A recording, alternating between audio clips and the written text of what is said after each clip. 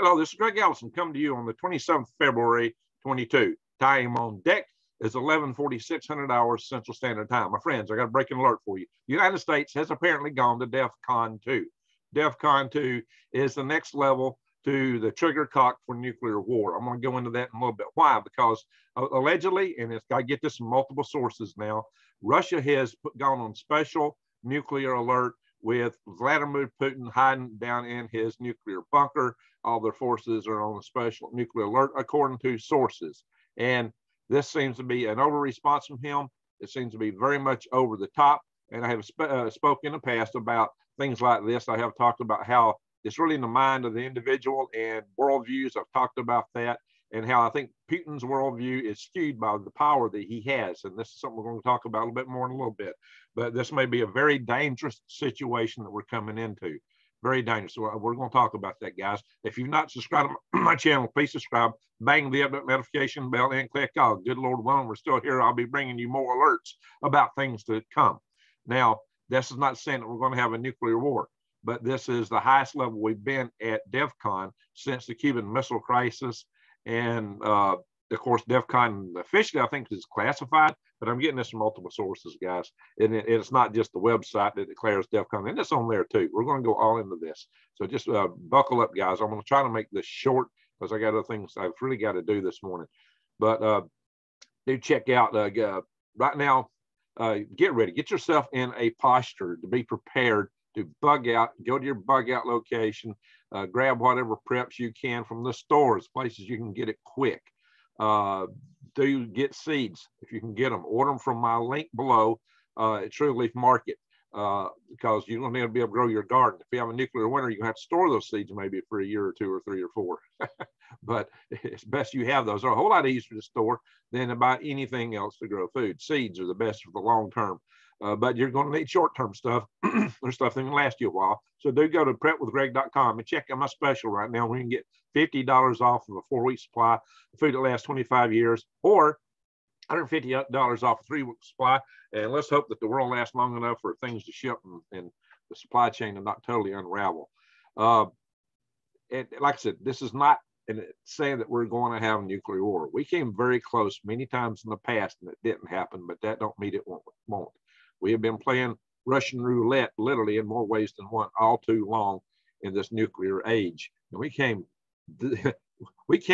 so close to nuclear war in the Cuban Missile Crisis in 1962. The only reason we didn't go into nuclear war is a submarine man refused orders to launch a nuclear submarine. He was ordered to do it, and he refused to carry it out. Well, maybe we will have level-headed people like that with a finger on the trigger today that if so ordered by superiors, they will not follow through. But how many orders will go out?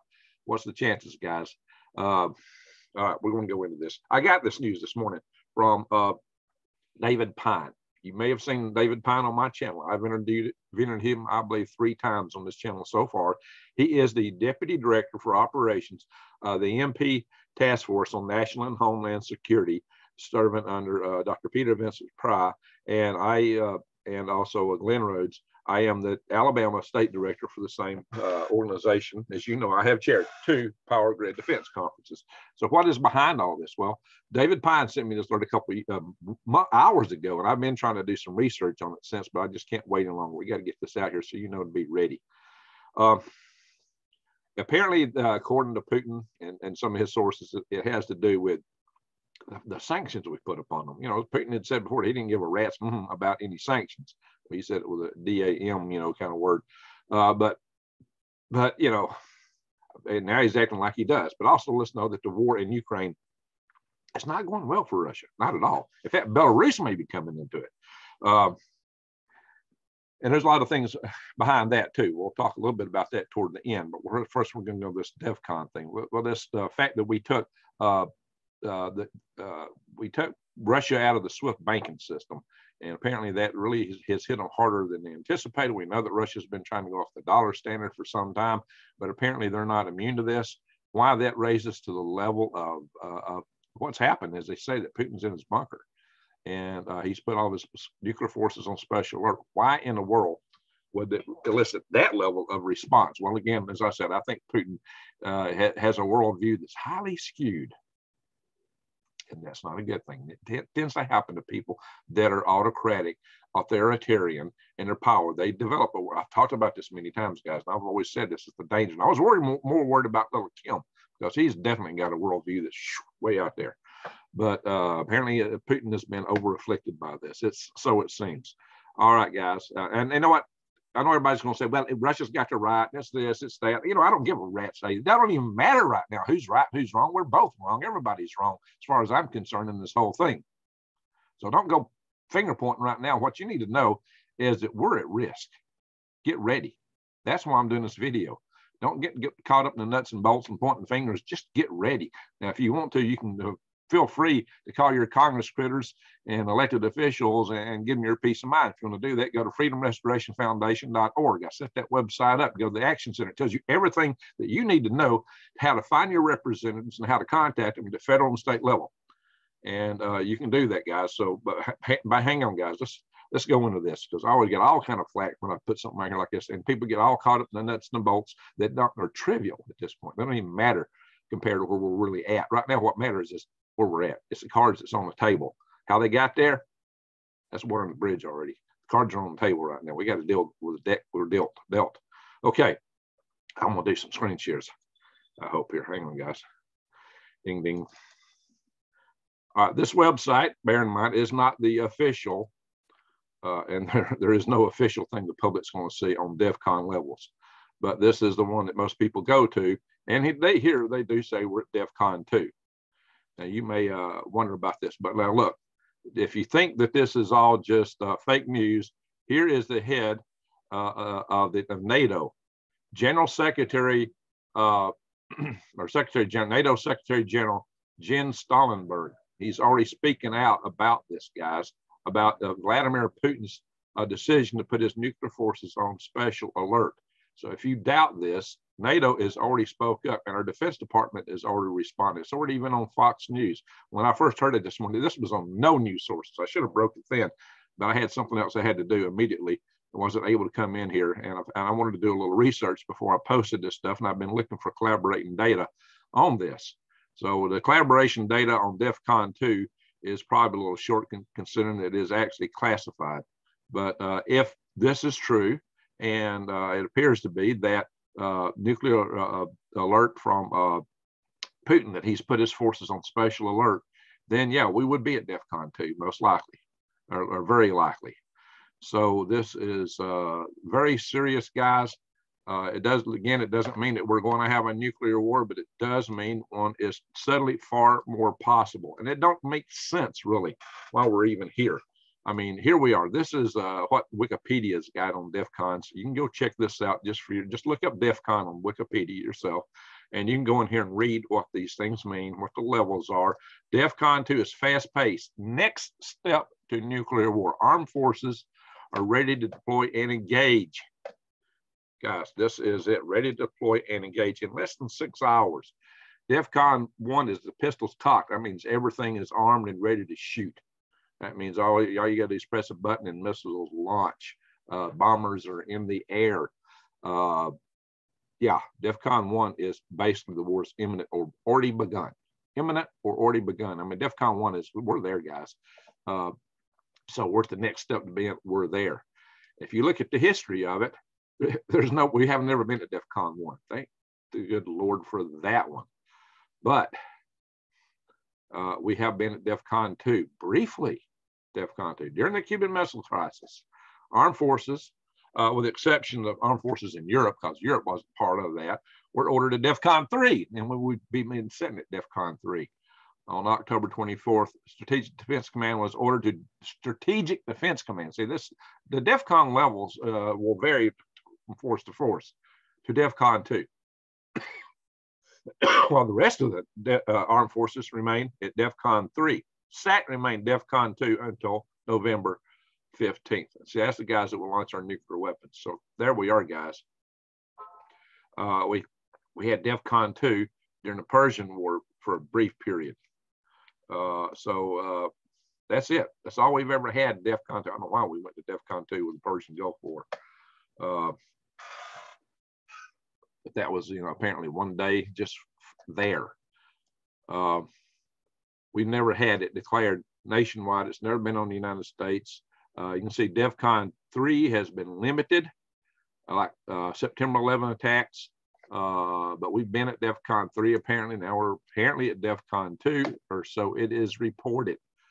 And I did get that from David Pine. David Pine, as you recall, has been involved with the Pentagon as a high-level negotiator in the European theater, which is where all this stuff is going on. So David Pine has got some background in these areas. Russian Ukraine war, live nuclear strike by Putin would be catastrophic for world. Amen. I don't think he's going to hit Ukraine, though, with a nuclear weapon. I'm not saying that. He's not aiming those there. He's aiming them at either Europe or the United States or both. And it also could be that he would launch an EMP attack instead. Got to remember, the Russians consider an EMP attack to be electronic warfare, not nuclear warfare, although it would destroy the United States of America if we were hit by one now, because we've not hardened our power grid, which I've been demanding for years, along with quite a few other people. So we got to get our power grid hardened, guys. And here's Fox News. Putin's nuclear forces action is escalatory and unnecessary, U.S. defense officials say. All right, so guys, we're not kidding. We believe this is not an unnecessary step taken, but an escalatory one that can make things much worse, much more dangerous. There you go. Now, whoever this official is, I guess they're not naming themselves. We have no reason to doubt the validity of this order, but now it's manifested itself.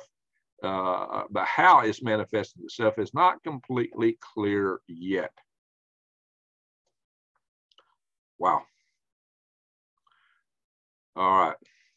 I can only open so many tabs in this computer at one time. It's very memory limited. Now, this article was written before all this stuff come out. This just has to do with why Putin would invade Ukraine.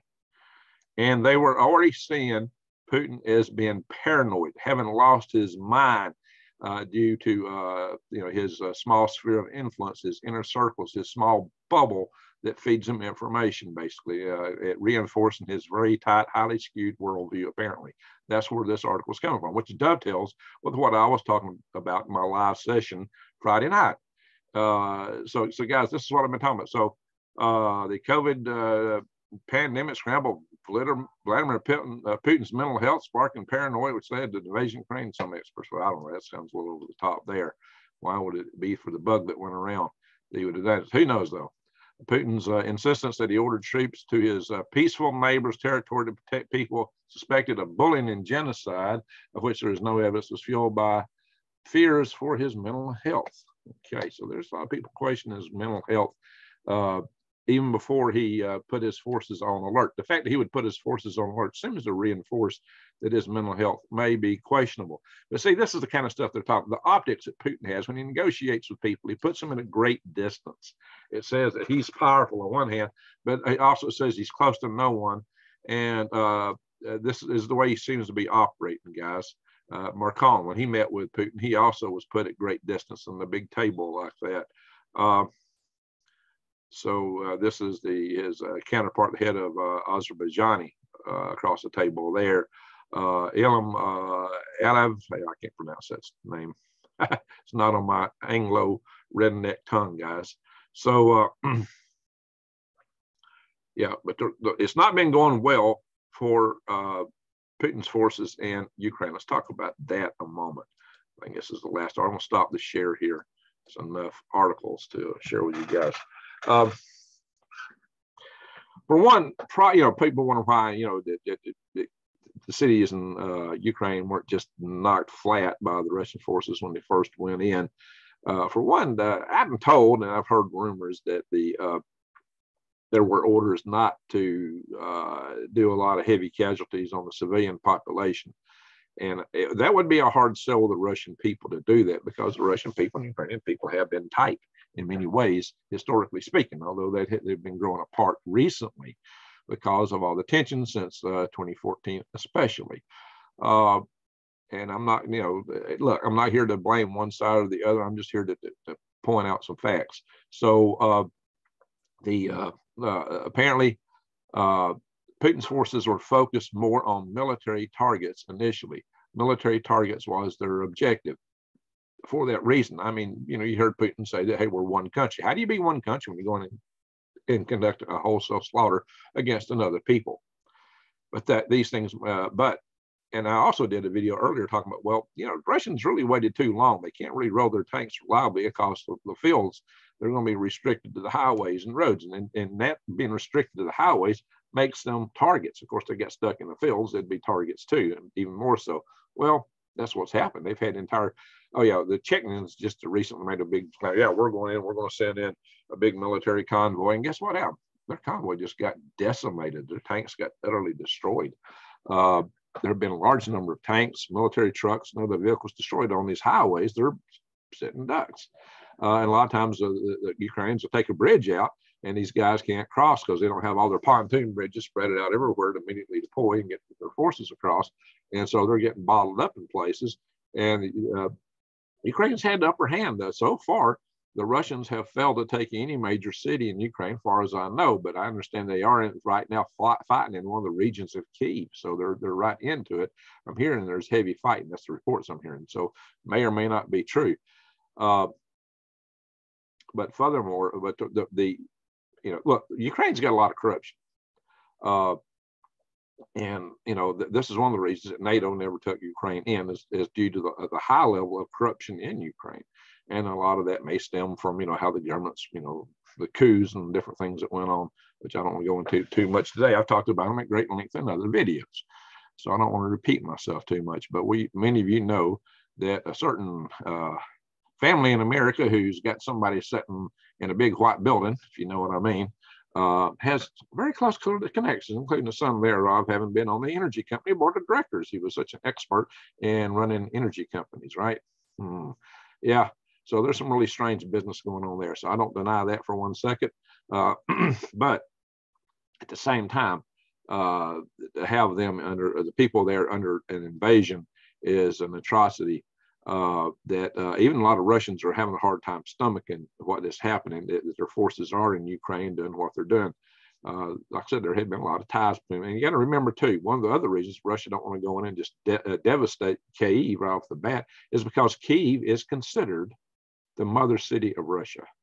Really, it is. It is where the Russian people started. It was the first capital of the Rus people. Kyiv is their motherland. It is a mother city of the motherland, although it's not even in the same country. It's one reason that Putin considers them both one country, and maybe one reason that the power grid never went down there. Okay, also, well, there have been spots where it has gone down. But overall, there is still power in Russia. Of course, also, maybe the way the Russian forces are moving, and they may need that power to pump their own fuel to operate. But the Russians are not doing well. Even with all that, Putin expected fully to take the country in 48 hours, and that has failed. It is now Sunday here. They went in Wednesday night or Thursday morning, and here it is Sunday, and Sunday evening over there, and they have failed to make much progress at all. And they're getting their, you know, what's handed to them. They are getting kicked or getting hit. You know, it's not the size of the dog in the fight; it's the size of the dog, a fight in the dog. And apparently, the Ukrainians got that fight in the dog. And furthermore, Putin has succeeded in making a hero out of Zelensky because Zelensky was given, you know, option. And Biden says, "Hey, we'll fly you to America. Come over here. Just come over. We'll fly you out." He says, "No." He said, "Send me ammo instead. I'm gonna stay here and fight." So he's made a hero out of Zelensky. And I got to give Zelensky credit for that. Now, one of the things that Putin had said is he's going to denazify Ukraine. And I've heard reports that some of the National Guard units in Ukraine are Nazi, but the president of Ukraine is a Jew. Zelensky is Jewish. Is he a Jewish Nazi? Some of you would probably say so. That's a big leap. I don't know, guys. But the fact of the matter is he's Jewish. Good or bad, whatever the case is, it doesn't comport well with what Putin is saying. Also, I don't know, it just further underscores this idea that Putin has got off in his little worldview. But apparently Putin's not along with that, because if you listen to Sergei Lavrov, the Minister of Foreign Affairs for Russia, he's constantly talking the same language that Putin's talking. So this apparently is his inner circle is on the same page or pretty close to it, but a lot of inner circle people have also left Putin Putin's had something of an exodus, and prior to the going in, it said some of the generals in Russia didn't want to attack Ukraine, didn't think it should happen, and a lot of people in Russia were caught by surprise because they thought that Russia was going to go into the Donbass region of Luhansk and Donetsk and protect that region directly, not invade Ukraine. So when there was a full-blown invasion of Ukraine, a lot of people were taken by surprise because they expected, okay, we're going to defend our people in Donetsk and Luhansk, collectively the Donbass region of Ukraine. And Putin went a lot farther real fast. So a lot of Russians, including the Russian military, were surprised by that. Russian military guys are begging for food in Ukraine. Some of them are. They're trying to get food. They're trying to get fuel. And there were some that were left at an airport back a couple of weeks ago, stranded, and they were running around begging for food. You got to remember, the Russian conscripts only pay 2,000 rubles per month. In U.S. dollars, before the ruble started tumbling, that was about $25. You know, now it's going to be somewhere less than $25. Guys, how much can you eat when you're making $25 a month? Now, if they're at the barracks, they're getting fed, but when they're out and about, and if their supply chain's broken down, they're not getting fed. I see here bad planning and supply chain military support. And when you deploy a military, when you deploy soldiers, you've got to have a rock steady supply chain feeding and fueling and ammo providing to those forces. And it appears that is broken apart, that it's been strong too big or something, or that they've had a lack of planning. Look, Ukraine's twice the size of Texas. It's the biggest place that Russia's tried to invade in modern times. Now, they went into Georgia, they went into Syria, they've done a few operations here, there, and yonder, but nothing like this. So, yeah, Putin cut his teeth on taking Chechnya, which he probably shouldn't have done that. I mean, a lot of people think Putin's great and wonderful. He's got a halo around his head. Because it seemingly he's not part of the NWO. But I would say that halo's got a lot of tarnish on it, at the very least, because he started out as prime minister of Russia, and it's thought by some people that the so-called Chechen bombings in Moscow were actually false flag operations used by Putin as an excuse to attack Chechnya, in which something on the order of 80,000 people, civilians, were killed. Chechnya should have had the right of self-determination, just like Donbass and Luhansk, I would submit. So if they wanted to secede from Russia, they should have been permitted to do so, but they've been taken over. And of course, their forces are being used today in Ukraine, and they're getting decimated. Now, those Chechen units are getting decimated. Several tanks, an entire column of Chechen tanks destroyed. So, you know, when you're fighting guerrilla warfare and you're using Turkish drones or any kind of drones, and you got anti-aircraft shoulder-fired missiles like Stingers, you know, which are developed at Redstone Arsenal where I've worked, and you've got actually my NASA day job's based out of there too. And I don't speak for them, okay? I'm not speaking for Greg Allison here today. So I'll never speak for this channel. I won't speak for any of the other associations I have other than Greg Allison. So sweep that aside. All right, so I was just, you know, making a plug for the Stinger and the people that developed them. The U.S. Army. You know, there's the Javelin missiles that are taking out the tanks. These are very potent weapons, and little missiles, when an individual can go up with individual missiles fired from the shoulder and take out a multi-million-dollar asset, that's a force multiplier. That is a game changer, and that's what's happening, especially when those tanks aren't free to move through the forest and fields. They're stuck on the highways. And, you know, I did show a picture of the Baghdad highway where the troops were fleeing, where Saddam's troops were fleeing Kuwait, and they got totally burnt out completely on that highway. So, yeah, the highway is a rough place to be in a war. It's not you know, if you can be seen, you can be shot and killed in 3 to 4 minutes in warfare. Anybody that's a soldier knows this thing. If you're a vet and you don't know that, where the heck was your head? You weren't paying attention to anything. You weren't a combat individual, that's for sure. But you just shouldn't even have to be combat to fully understand and realize the power of forces today and how fast you can be taken out if you're seen, known. But so there you go. The Russians are losing big time. Now there's talk that they may use thermobaric weapons. What's thermobaric weapons? They're also known as fuel air explosives. They're good at low altitudes, so there's plenty of oxygen. It's a weapon comes in, it's fuel, full content. It's not a oxidizer fuel mix like you normally get an explosive where it's all contained. It's just totally fuel, but then it's aerosolized out into the atmosphere and then detonated. So you're using actually the oxygen content of the atmosphere. So your bomb carries a pure fuel load. But what makes this especially deadly is that fire burns where it's got the most surface area between fuel and oxygen. So if you can aerosolize all those fuel particles, then you can make something highly explosive. That's what happens with grain dust and grain elevators, because every little piece of grain dust is tiny and it's surrounded by oxygen. So if you can get a bunch of grain dust with a lot of oxygen throughout it and detonate it, you get a huge explosion. Look at the Beirut explosion back last year. That looked like a nuclear device going off. And some people are using that explosion, claiming there's mushroom clouds over Syria and blah, blah, blah, blah, blah, blah. No, that was Beirut. And it was probably one of the largest non-nuclear explosions we'd ever seen that was man-made. But that started in a warehouse with probably some nitrate fertilizers that went off, but it happened to have a grain bin silo right next to it, and that grain silo went off. That's what really created the big, well, it was a fire, then a small explosion, that grain bin went off, because I think they had some other explosives there too. So that you had a fire, you had an explosion, and that grain bin was detonated from that. And holy smoke, that was a humongous explosion. Fuel air explosive is like that. Will they use them? If they do, that means Russia's got a new level of escalation in Ukraine. It would mean it would be changing their policy of how they're attacking, which would backfire on big time. Putin's made a lot of mistakes going to Ukraine, and there's no way around that. And they're seeing it in the way they're getting kicked.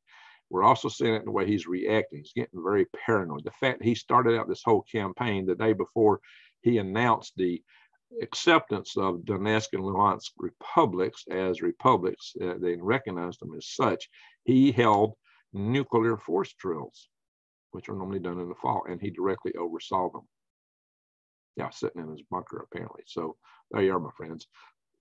He was sending a message, but it was made. That's what we saw. But maybe it was more than a message. Maybe he was really telegraphing what he really feels and thinks inside.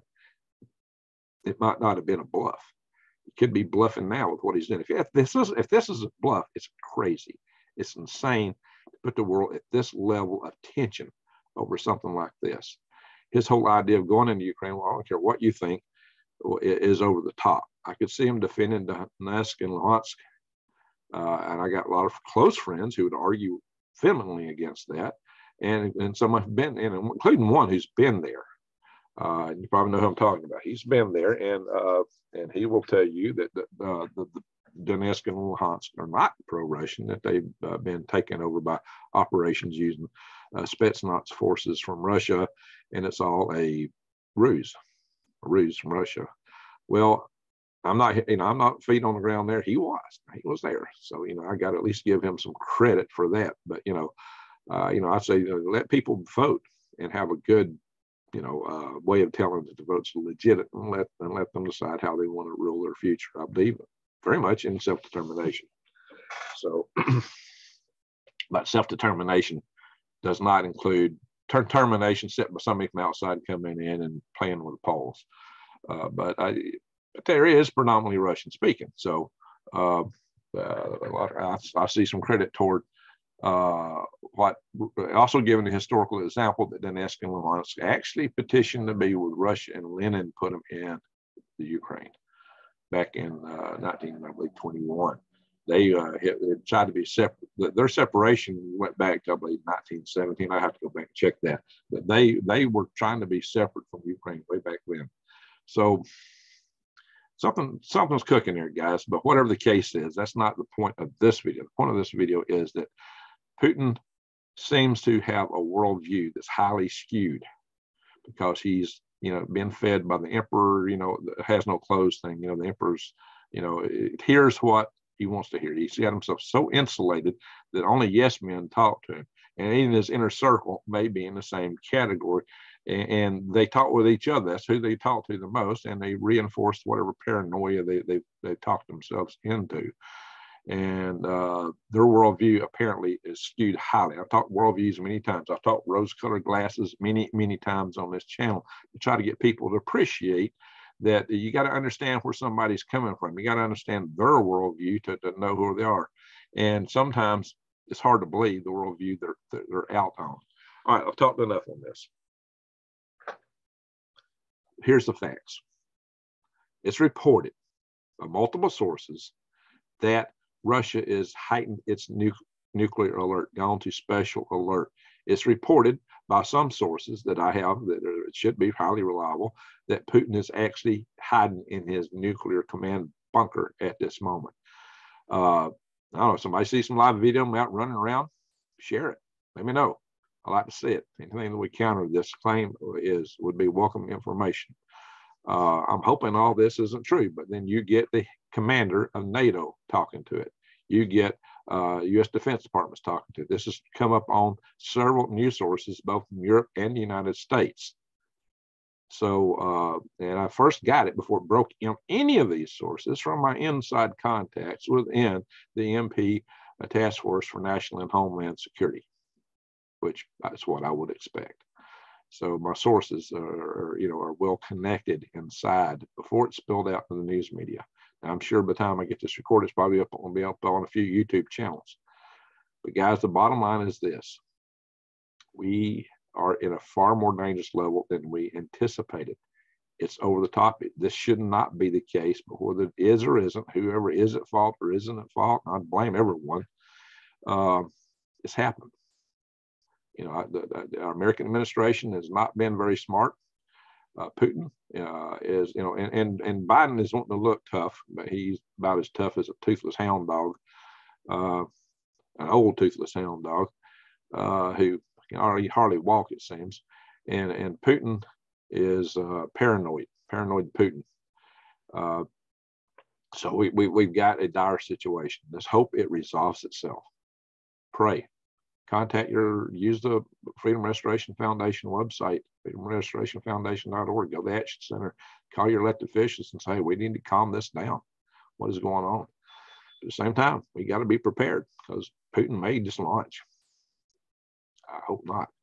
But you said, no, you won't do that. That's crazy. Well, now, I would also said he wouldn't have done what he just done. I would have said he wouldn't have go into a special nuclear alert. I would not have thought that over what's going on. That blows my mind. I just did a video Wednesday night with the intention of asking, is Vlad gone mad? And I really didn't get into that too much because I had so many people in the messages, trying to defend him and telling me to cite my sources and blah, blah, blah, blah, blah, blah, blah. And what I did. And you got to talk about down this, blah, blah, blah. I have, and I've done it before. People act like I never talk about these things. I talk about them a lot. People also will look at the title of my video and already draw conclusions what it's all about, never watch the video and go and attack. So really? Of course, those people have not watched this video either, and they've already summed up what this video is about. And good Lord knows, if I put a video out and call it rabbits and do a video on sharks, I'm going to get a lot of people talking about rabbits in the chat room. I guarantee they do testing and just see how many people get fooled over by it. I guarantee you, for postings on Facebook, 9 out of 10 are the comments will be about rabbits and not sharks. Those people just, they make snap judgments. Oh, I know what this is all about. No, you don't. You have no clue unless you really do some research. And that's what I advise you guys to do. Research this stuff. Anyway, but the bottom line is this. The bottom line is you need to be prepared. Start scoping out your bug out locations if you've got a bug out, or reinforce what you got at home. Start talking to people that will be in your MAG group. This could happen. Missiles could be flying now. I don't think so, but it could be. Or it could be like, this could drag on for months. I don't think it will last months, but it could. It could. Maybe years, but I really doubt that. I seriously doubt it's going to be months. I think all this will wind up in the span of a couple of weeks. But I've had my sources who have had dreams and visions telling me that February, I'm from way back. I've had somebody telling me Greg, this is all going to happen in February. I've seen it. And, you know, then there's Stacy Zivicki's dream of the 2 missiles launched from offshore of Venezuela that put an EMP attack on the United States. Very credible, especially coming from somebody that knew nothing about strategic activities, didn't even know what an EMP was. She contacted me to ask me all this stuff, and she had oh my God, I've done plenty of videos on that. So guys, get ready, prepare, prep now.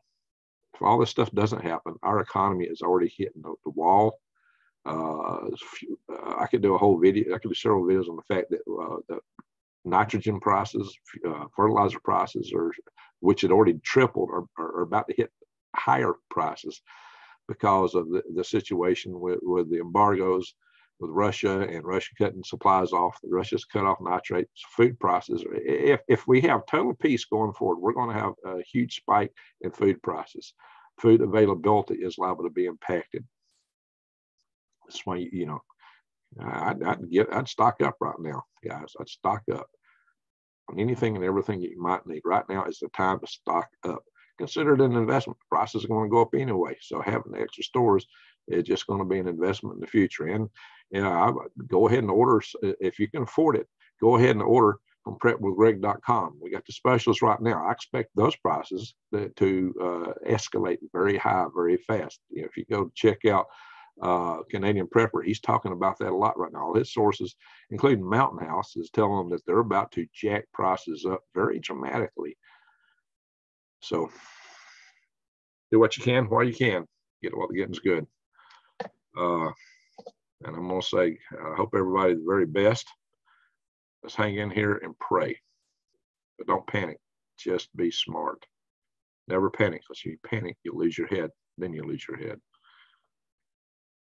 So guys, pray, stay centered. Tell your family you love them. And God bless, and Greg out.